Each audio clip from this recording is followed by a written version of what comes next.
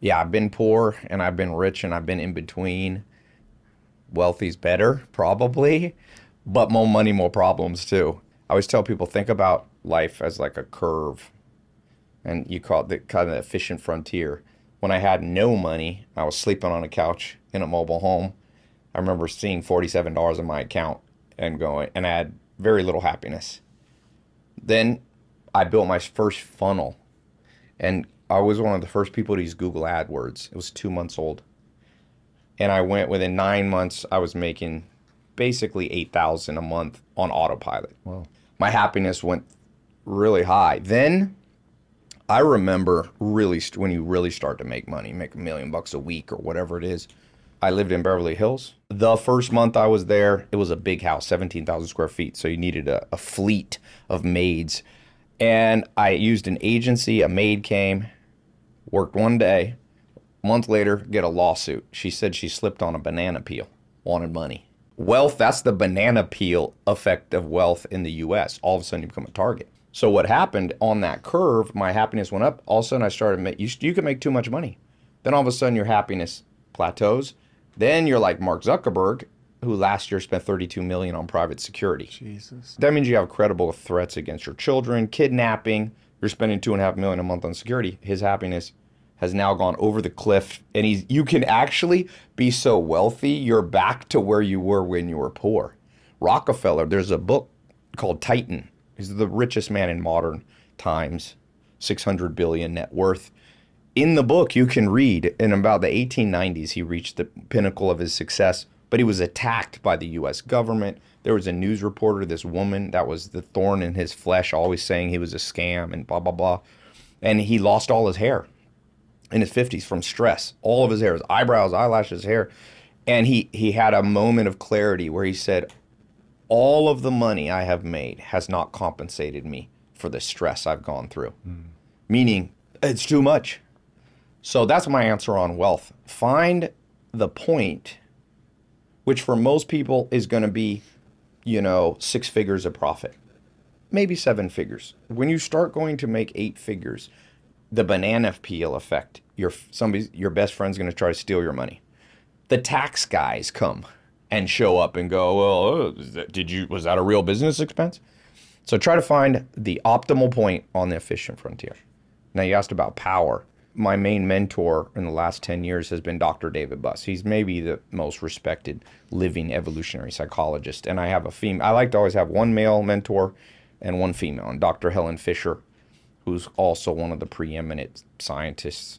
I came to them one day and I said, you know what? There's 4 M's of motivation for everybody. I said, what do you think of my theory, Dr. Buss? He said, I think it's a decent theory. He always has his own improvements. But the first M is material things. The second M is mating. The third M is movement/freedom. The fourth M is mastery/status. What we get wrong about ourselves and others when it comes to power or wealth is not understanding that almost every wealthy person that I quiz into their unconscious mind, X-ray into the mind, they're not really driven by material things. There's a lot of people who seek money because they like the fourth M, mastery, status, or power.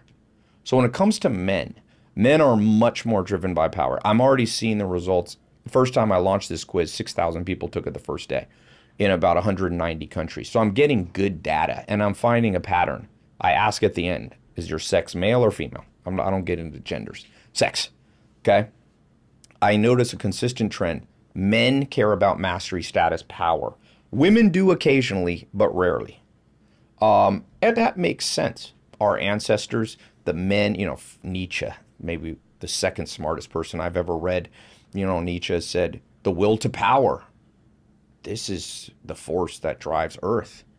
Donald Trump, Joe Biden, they are there because they had the will to power. They were like, I want power. The lobbyists, the pharmaceutical companies, we think they just want wealth. But there's men sitting there that want power more than everything. Very few men, if you give them a choice and say, do you really love money? Like, I'm going to give you material things. You get all the jewelry you want. Okay, you get all the jewelry. You get all the luxury designer clothing, but you have no power status. Very few men will take that.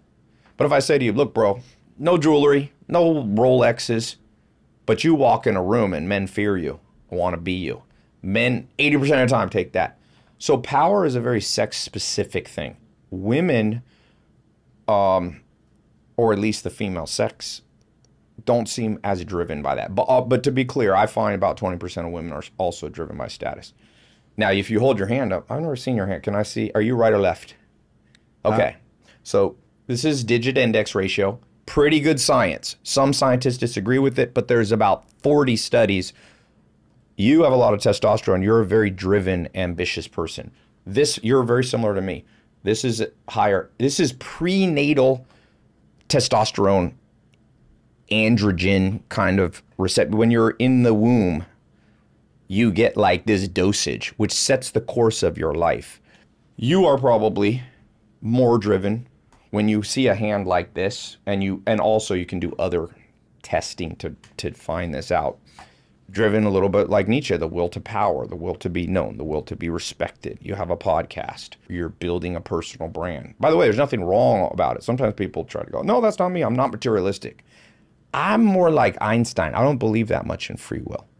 You know, if you read the Walter Isaacson book on Einstein, pretty smart guy. He's like, God, free will doesn't exist. Now that's, if you're a quantum physicist, you'll probably disagree and say that free will does exist. If you love power, some of it's predestined. You can see it in the womb. And so I think men have to come to grips with their will to power, because the will to power also can drive you, can be your demon. You know, it can be your angel sitting here, or it can be your demon. Wealth and power are like a pit bull. And when they're on your side, they're wonderful guardians. But if they ever turn against you, they'll rip you to shreds. That is very succinct. So the thing that I agree with all of that. And the thing that I would add is, once I came to understand that the true nature of money is to be a facilitator, in and of itself, it doesn't do anything. I mean, if you really think about it, and the analogy I'm about to make made a lot more sense before crypto. But what I used to tell people is money, cash, only has potential heat energy in and of itself. You can burn it, it will release heat. That's really all it has, except for the fact that we all say that thing is valuable, and therefore, as long as we believe in it, then it will carry some further potential in it. But the potential that it has, I think people always think it's going to make them feel about themselves the way they feel about other people that have money. So they look at that person and they admire them, they want to be them, they're driven by envy. I've heard you say that. Yes. I think that's pretty accurate. And they think, oh, all this envy that I have for that person, if I get the money, I will feel complete, powerful, amazing. But the reality is money can't touch how you feel about yourself. Yeah. And so ultimately, I think the thing that people strive for is to feel a certain way about themselves, which is why if you say to somebody, you can be feared and admired, I think there's something about that, and there is an element of, I think part of that particular question, the thing that turns them on is, oh, they're going to fear me? Yeah. Because people instinctively know that they will then be able to wield their power. Yeah. Because if I were going to define power, I would say it's the ability to manifest your will. And I don't mean manifest in like a woo-woo sense. I mean manifest as in you close your eyes, you imagine the world you want to exist, you open your eyes, and you actually go make that world come true.